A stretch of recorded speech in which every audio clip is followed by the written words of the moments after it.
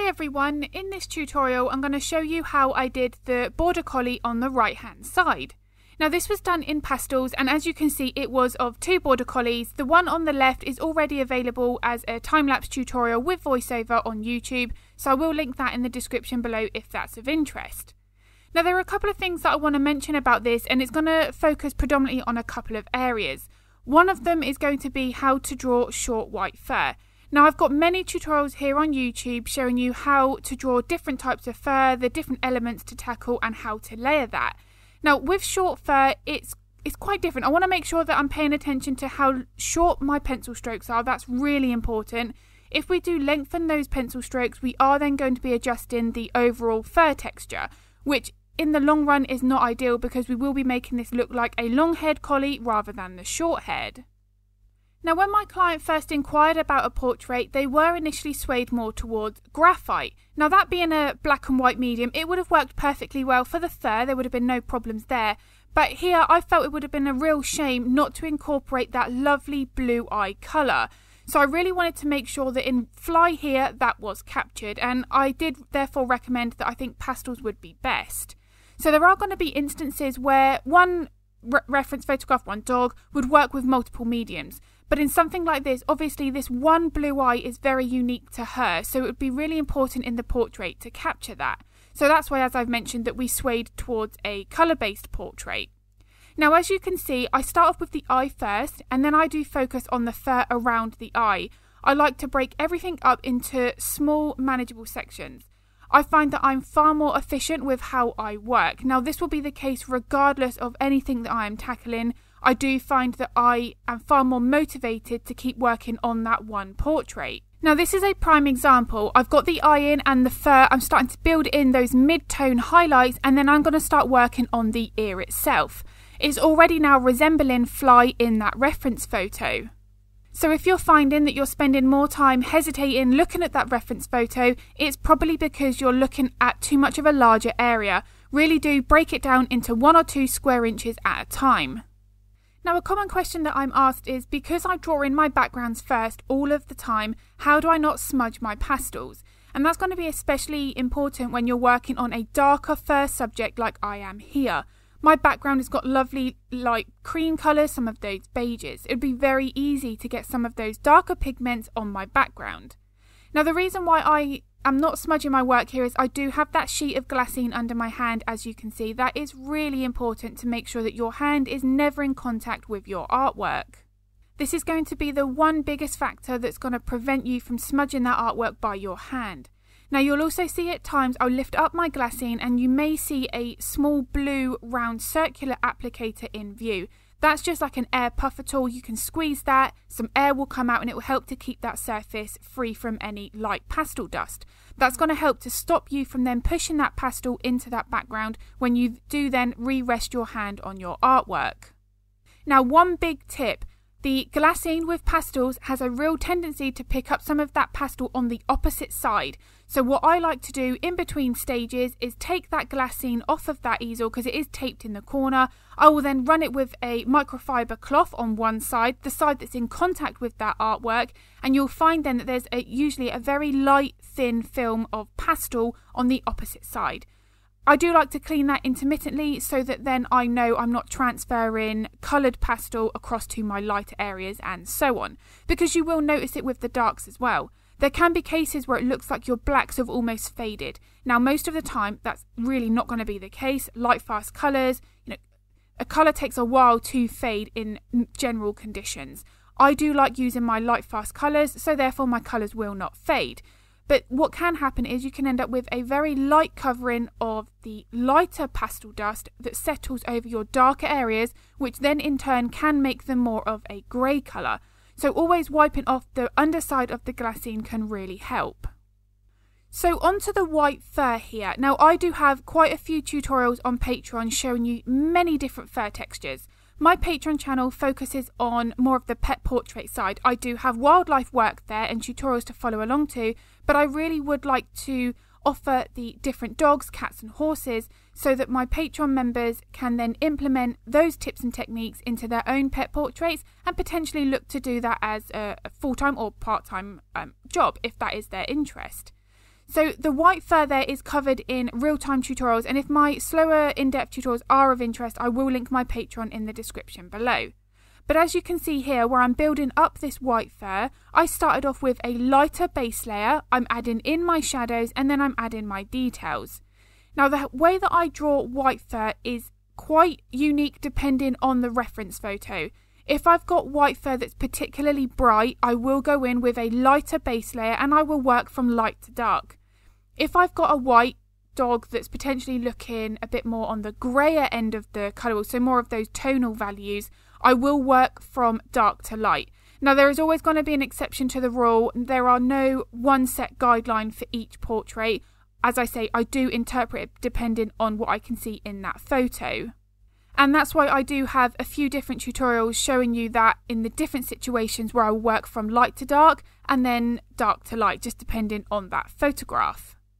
But as you can see, it's really important. I'm not forcing detail. With this dog here, I still want this fur to look short, but I also need it to look more soft. I don't want it to have the wiry appearance of a dog like a Border Terrier, for instance. So I have to make sure that although I'm drawing in my individual white hairs, that I'm not making them too harsh. If I force too much detail here, the fur texture is going to look far more wiry, and I really don't want that. So it's about finding a balance between the right tonal values and then how much of that detail you can see. Now, if you see a reference photo and it's of good quality, but some of the fur you can't see any real definition within the individual fur strokes, that's telling you then that that fur looks a little bit softer. If you have a good quality photograph and there is one area where you can't see detail, there is usually a reason for that. So it's okay in that instance where less is more, because as I say, if you force detail, you will then be adjusting what the overall fur texture looks like. Now, if you're working from a low quality photograph, that is of course going to be different. And that is one of the common questions that I'm asked. How do I know what detail to add in if I've got a poor photograph to work from in the first place? So because of that, on Patreon, I do have a dedicated real-time tutorial from start to finish, working on a poor quality photograph. It's actually of my very first family dog. And I think that's about 6 hours long, that. And as I say, it's all in depth, step by step, from the very beginning first base layer to those final details. Now, the reason why I decided to do that as a real-time tutorial is because when I work from a lower quality photograph, there are decisions that I make in that moment. I'll think, right, the fur here, I cannot see it at all in that reference photo, so therefore I need to do this. So that's why I wanted to make that as a real-time tutorial. So that voiceover is added while I'm drawing. I can explain every thought process that I make. Now, as you can see here, the fur on the bridge of the nose and around the nose itself, there is not any of that individual fur detail like on the top of the head. I want to make sure there that that is deliberate. The fur on the bridge of the nose and around the muzzle is significantly shorter than anywhere else on the face. If I make my pencil strokes there as long as the other areas on the face, I'm going to make it look like the fur on the muzzle is fluffier. And again, I don't want that. It's all about capturing the right fur texture. Also, look at how many subtle greys I've added in there. I've not gone down with one solid white, and that is crucial. The biggest tip when drawing white fur is never truly white. Usually the brightest part of a portrait is going to be the reflection in the eye. Now again, there's not going to be no set rule, no set guidelines, and this was the case here. There wasn't an overly bright highlight in either eye. The fur was the brightest part, so I had to make sure then that I didn't get any muddying up of my layers. So here's a prime example. I started off with my light colours and I'm building my darker values on top.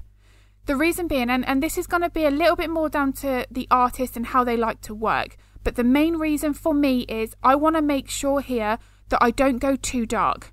I want the fur to look white, but white, as I say, it's never truly white. I've got lots of greys, sorts of muted, sort of warmer brown colours in there. I want to build up those values gradually, but I also want to make sure that I can still get my details nice and bright. So if I work a bit more cautiously and put my lighter layers down first and build up the darker values on top, I know then that I'd never run the risk of going too dark and not being able to get it back up looking like those lighter white values. Now, one last thing that I'll mention about that, if you've got a reference photograph and the dog is laying on grass, for instance, they might have a strong green reflection in that white fur. Again, just what I've mentioned, white fur being very reflective, it potentially will have those additional colours. If you've got a portrait and the owner has asked you to leave the grass out, or it's a head and shoulder portrait like what I'm doing here, I do make that decision to take the green tint out of the white fur, out of the reflections on the nose, because again, that's a wetter surface, it's going to have more of the colour there. The reason being, if you're not including the grass in your portrait, someone looking at your artwork will think, well, why have they drawn that dog with a green reflection? It won't look right. Whereas if they look at a reference photo and they can see the grass, their brain will automatically think, right, well, that's why there is a green reflection in the white fur. So for me, that is a choice that I do make on the pet portraits. As I say, if I am asked to leave the grass in, then of course add that green within that fur. Any colour. You'll have some of the blues potentially within the reflections of the eyes. Those I always leave in. I think it adds far more shape and form to the eye. But strong green reflections from grass, I do like to leave those out. So one other area when you're working with a dark marking that's up against white fur that can be very frustrating is you can end up with muddying up of the colours. Now this is something that I cover a lot in my Patreon tutorials, and I do have a black and white cat tutorial on Patreon where I can really explain how to avoid that happening. So if that's of interest, as I've mentioned, my Patreon is in the description below. Now the main way that you're going to be able to avoid that muddying of layers is just to make sure that the pencil lead is always kept clean. But there is a specific technique that I like to use, a layering process there to avoid any muddying up of the colours at all. You can see here just how crisp my tiny whiter details over that dark brown marking look. There is no sort of faded appearance there, which can happen with that muddying up of the layers. One last thing I'll mention as well, white fur, just because we think it's one colour, which it really isn't, as I've said, we have a tendency then to not allow the same amount of time on that white fur as other parts of the portrait. That's really not the case. I actually spend far more time on white fur than anything else. The main reason is there are so many tonal values. There are different variations there within the fur. It is so important that I want to get that depth there as accurate to that reference photo as I can. Now I do think white fur is one of the most challenging colours to get right because of all those different elements that we have to think about. So if you've got any questions about drawing white fur, anything art related, then pop them in the comments below. I am more than happy to help. So I hope this quick time-lapse tutorial with some hints, tips and techniques here were of use. If it was, I'd really appreciate it if you could give the video a thumbs up because it really does help. And if you want to get notified of future content, hit the subscribe and the bell button. I'm going to be uploading another video to YouTube very soon. And yeah, as I've mentioned at the beginning of the video, if you want to see the collie on the left, I will put that in the description below. And as always, thank you so much for watching.